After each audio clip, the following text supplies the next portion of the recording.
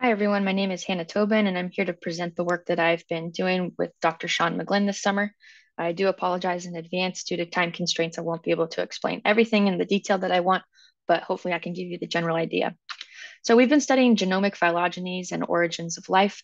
We've had a couple different projects in the works, but the key points are here. This is a database from Dr. Sean McGlynn's recent publication. Of interest is the number of splits that the algorithm IQ tree was able to provide for these COGs, which stands for clusters of orthologous genes.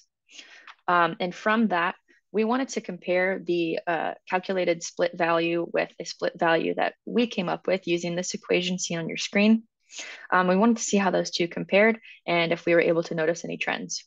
So for the majority of the COGs here, they are not conserved and not paralogous, but there are a few in red that are of interest. They're both conserved and paralogous, meaning that the groups of genes are found are found ubiquitously across archaea and bacteria, and paralogous, meaning that there are occasions of gene duplication.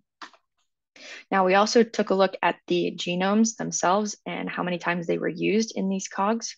And what we found is that the genomes that were used the most are the ones that are actually studied most in science. And so the genome most used, in fact, was E. coli.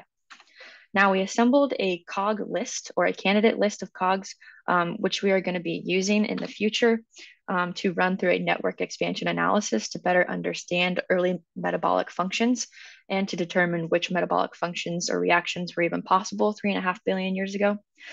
We are going to essentially combine what we believe are the environmental conditions of the planet 3.5 billion years ago, along with these genes, to see how metabolism during the origin of life took place. Thank you so much for your time, and I'm looking forward to more work with Dr. McGlynn in the future.